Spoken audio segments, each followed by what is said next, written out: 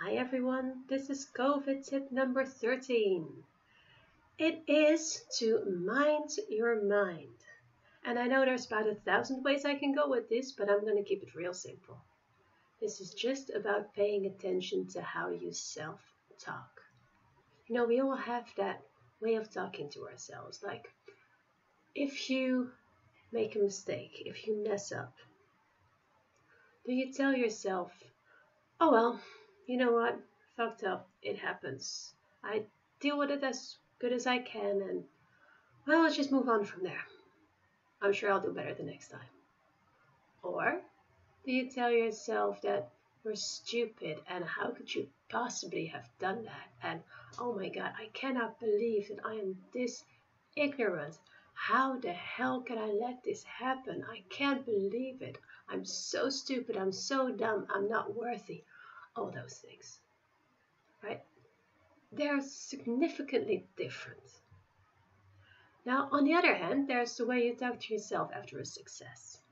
If you finally achieve something you've worked a very long time for, or you've just done something very well, then you tell yourself, oh my god, I did so well, I have worked so hard for this, I deserve this, this is amazing, I'm so proud of myself.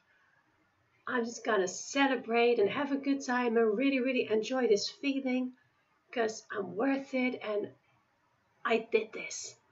There's that person, or there's the person who says, well, yeah, I guess I managed. It's good. I did it, but well, it was mostly, because of outside circumstances. I mean, it wasn't all that hard, and I did have support, so I guess it's not that weird that I did it. But hey, I guess it's okay. Again, significantly different.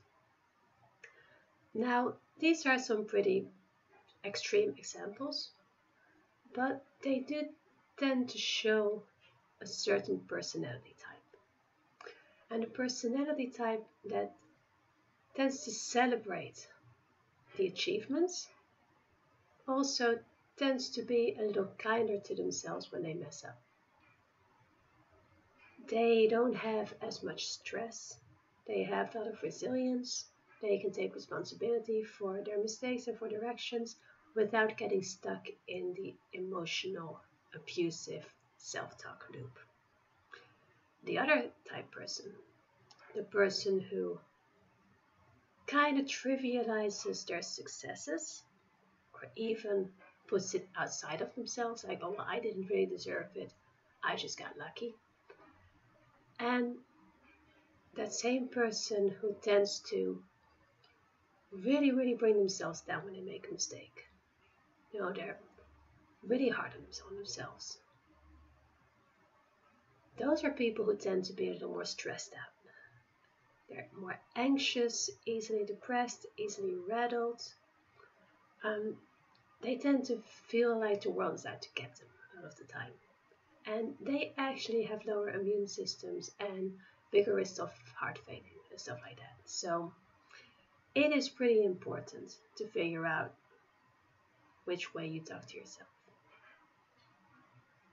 And I mean, I say it's a personality type, and it is, but you're almost never completely on a personality type. So if you are aware of yourself, being harsh to yourself and not being able to celebrate easily, then you can change that, at least part of it. You can be a little more gentle to yourself. You can be a little more celebratory, a little prouder of yourself. That is something you can actually work on. So don't think just, oh, because I'm that personality type, I'm done. No, you can work on it. And that's why I want you to be aware of it.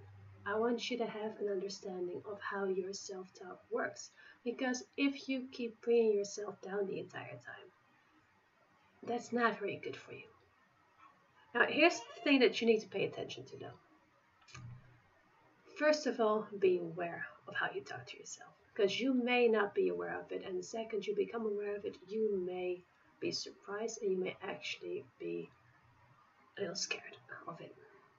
Because if you thought that you were positive all the time and you figure out that you keep talking smack to yourself, that's going to be confronting. So be ready to deal with that. And be kind to yourself when you do so. You are not a bad person. It is just something that you've been telling yourself the entire time. So that's one. Two, if you're gonna go through the process of changing it, be kind to yourself. And I know that is a challenge to the people whose personality type that is. I know it's a challenge to be kind to yourself, but please do that, because there is nothing more disheartening than messing up, telling yourself you've messed up, telling yourself you're stupid, and then telling yourself, oh my God, I'm telling myself I'm stupid. I'm so stupid for not noticing that. Now you've told yourself that you're stupid twice. So try to be kind for yourself when you do that. I mean, there's this way of just saying, oh, well, I fucked up. I did it again. Oh my God, I'm so stupid. Oh, wait a second. I was planning on not telling that myself again. So, all right, I guess I just did that again. But hey, at least I'm noticing it. That's a good sign. I'm on the right way.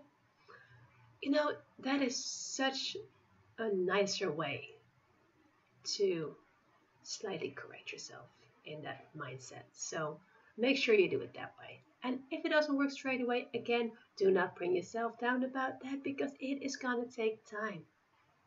You are trying to change a lifetime of talking yourself down. So it is not going to work overnight. And don't try to jump from one extreme to the next. You cannot start telling yourself that you're awesome straight away, because you're simply not going to believe it. That is the end goal. That's the end game. That's what you want to go to.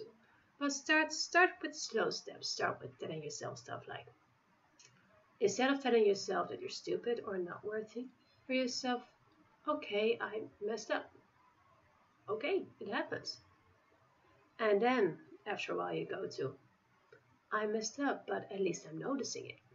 So that's a good thing. And then you go to, I messed up, but that's okay. I'm still here. And then you go, step by step, you go to a little more positive about yourself.